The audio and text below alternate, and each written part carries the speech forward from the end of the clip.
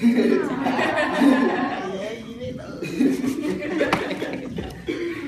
most beautiful flower I've ever seen is right in front of my eyes.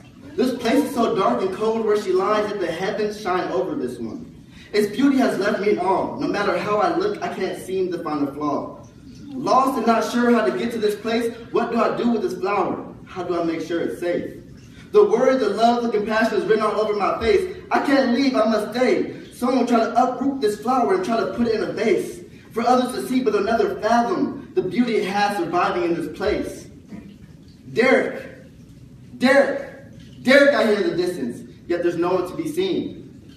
This place is warming up. I don't know what this can mean. This voice sounds familiar, but it's not a human being. God, I call out. God, it must be you. Yes, Derek, you are wondering about this flower. Don't worry about that. I am the infinite power, the light, the water, the soul that needs to survive. I'll take care of it. He appears in front of my eyes. I'm here to show you true form if you promise to love and cherish it. I will, I replied. He said, close your eyes and you'll see where you've been. In the form of the flower that's true. I closed my eyes and realized that dark and cold place used to be my heart, and the flower was you.